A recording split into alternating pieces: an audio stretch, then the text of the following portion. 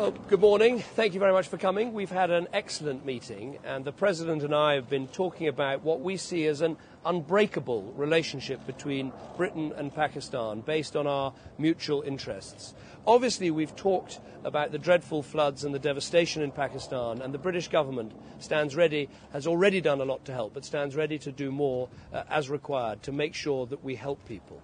Above all, what we've been talking about is our strategic partnership and how we can deepen and enhance that partnership to make sure we deal with all the issues where we want to see progress, whether that is in trade, whether it's in education, and also in the absolutely vital area of combating terrorism, where we want to work together to combat terrorism, to make sure whether it is keeping troops safe in Afghanistan or keeping people safe on the streets of Britain. That is a real priority for my government, and somewhere where, with Pakistan, we are going to work together in this enhanced strategic partnership. And it's been a great pleasure to welcome the President here, including for dinner last night, and later we'll be planting a tree in the grounds of Chequers in honour and in memory of his wife Benazir and the great things that she did for her country, Pakistan.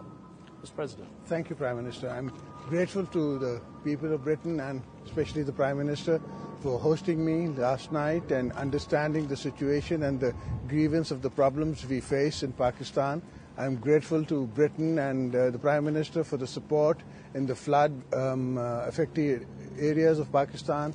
I'm looking forward to a relationship where Britain supports Pakistan's position around the world, where we can get more trade and less aid. We can be self-dependent. The Prime Minister has assured me that he will be supporting Pakistan's point of view in the EU, and he will try and get us access to the markets of the EU and America and all around the world. We have hundreds of years old relationship. We've been allies in the Cold War era. We are allies for the last 62 years. Before that, we were friends, and it's a friendship which will never break, no matter what happens. And storms will come and storms will go, and Pakistan and Britain will stand together and face all the difficulties with